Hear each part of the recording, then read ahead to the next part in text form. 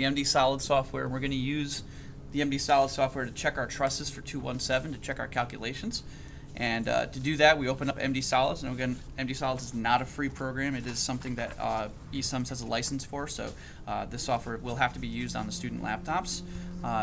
There is a free version you can download and get a trial for, but you know, it's a trial. So eventually you'll have to come back to the student laptop anyway. All right, so trusses. So we have trusses, right? And we're going to get this blank screen here, okay? And this blank screen has two buttons we are allowed, which is New Truss and Back. Of course, if I hit Back, it will bring me back to that main menu. But if I hit New Truss, I'm going to get a little window that opens up in the top right corner. All right? And what we're doing here is we're defining the grid. So now, if I look at the truss in number 4, right, in 2.1.7, the truss in number 4, I need at least a 3 foot by 3 foot square. So basically, if I think of it as I'm looking at how much distance do I have to cover to include all the members of my truss, all the joints, and all that. So I need a 3 by 3 foot space.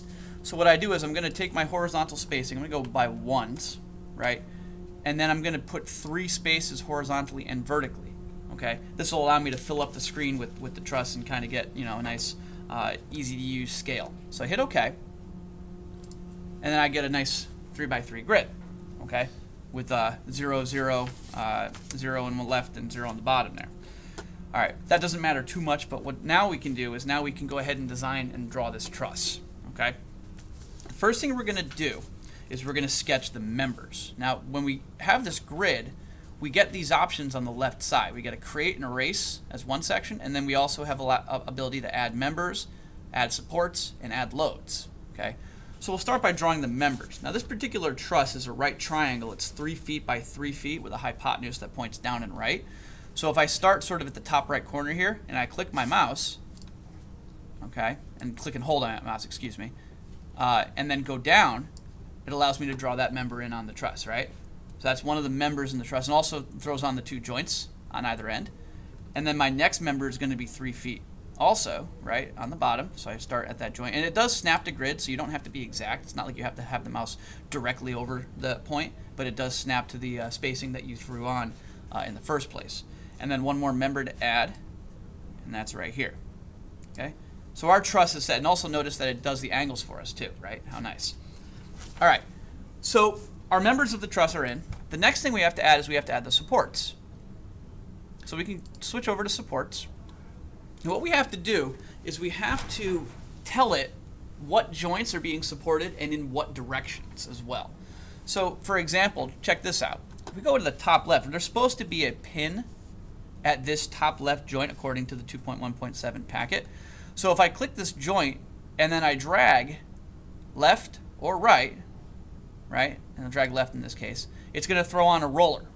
Now that's not what we want, right? We don't want just to support on the x-axis. We also want to support on the y. So if I click that joint again and drag up this time, it'll change that to a pin. Okay. Now the placement of the pin, you're looking at it right now and go, wait, that's not what it looks like on here. You can try to finagle that, right? If you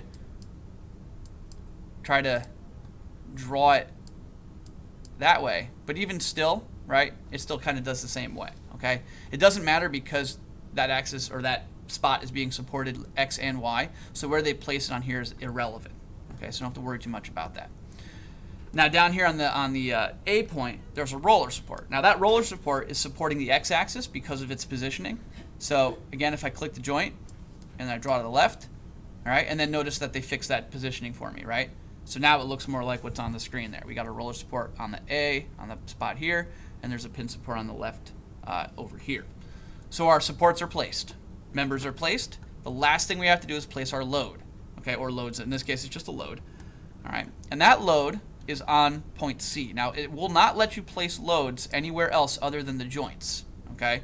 So you have to go to a joint, click, and then this time you have to point in the direction of the load, which of course is down, and then it will pop up with a little window that asks us how much. So we have to type that in. So we type in, of course, this is a 50-pound load, so we go 50, and we enter, right? And then it will place that load. So now we've got supports, we've got members, we've got the load placed. The last thing to do is hit the compute button. The computer will process this way faster than we ever will. and it will tell us all we need to know about this truss. It will tell us that AB has no force on it. So if you found that to be 0.0 or 0, then you did it right. It'll tell us that BC, and this, by the way, it did assign A here, B here, and C here as well. So it did it kind of how we see it on the screen, on the paper. It'll tell us that BC is in tension at 70.71 pounds. It'll also tell us that AC is in compression at 50 pounds. And it also tells us our three reaction forces, AX and the direction too, right? So AX down here pointing to the right at 50 pounds, BX pointing to the left at 50 pounds, and BY pointing upward at 50 pounds, okay? So we can use this software to check our answers for our trusses, which is nice, right? Of course, it does not preclude us having to show the work in our engineering notebook, right? But it's certainly sort of a did I do it right kind of check, right? And if you check your numbers and find out that I missed BC, I got a different number for BC, you got to go back and check why, okay? Make sure that you're not making some mathematical mistakes, because of all the steps that are required in solving a truss, obviously a lot of chances to make a lot of mistakes, okay? All right, so what we'll do now is we'll go ahead and we'll throw in our second truss, and our second truss is going to have a couple of reaction forces on the right. It looks like we need a 2x4 spacing, so we'll have to do, and we can sort of go back and we can go to reset, and it'll bring us up another window for that. All right, so maximize that. Here we go. New truss, right? Horizontal spacing and vertical spacing, we'll do 1 and 1. All right. Now, because our truss is 4 feet wide, we need 4 spaces for horizontal. It's only 2 feet high, so we can do 2 for the number of spaces on our vertical spacing. So we do 4 here, 2 here, and we get a nice grid. Okay, create that grid for us. All right, members first, right? So looks like we can start up here. If we kind of go left to right, we can go here, and then this is 2 feet over and 2 feet down. Right, so I want to place it so that it shows up 2 feet by 2 feet. And then I've got another one here. That's 2 feet wide as well. Again, remember it snaps to grid, so you don't have to be exact. Right, another one there. There's another one here. Another one here. And another one here. And another one here. All right, so those are the members, right? That looks good. Okay, so members are on. Supports. We have a pin on E, top right corner. We got a pin, so we're going to go drag a reaction force to the left, and we're drag a reaction force upward. And then on D, we have a support on the x-axis. So there you go. We have a pin on the top right, roller on the bottom right. All right, reactions are placed. Loads. This time we have 2 loads. We have a load on A with a magnitude of 500 pounds. And then we have a load on C with a magnitude of 500 pounds. All right, so those loads are placed. Our supports are placed. Our members are placed. Remember how that took us about 45 minutes to calculate? 1 click of the button. All right, and we can check and make sure that we have all the right information. Right? We have 3 members in compression. We have 3 members in tension, and we have 1 that doesn't do anything other than add stability, I guess. Okay, and then our reaction forces are there, and we get all that stuff right out of the MDSolids. We can use this again to check our answers, and this truss is a little more complex, required a little bit more method of joints study, right? But all of our forces should equal out to this.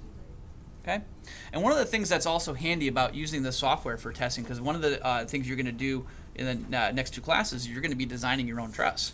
So one of the things that is helpful for this is to analyze what your truss looks like and analyze where the load's going to be, and you can determine where members should be stronger based on results like this. So if we place loads here and here, we can see that this crossbar, this BE support here, is basically 3 times each load, right? Almost 1,500 pounds in tension, and then this one here is 1,500 pounds in compression. So these 2 members could be failure points if this truss were to ever break, and that's important to kind of obviously for static engineers to know about. Okay, So that's MDSolids, and again, use those to check your answers. Have a nice day.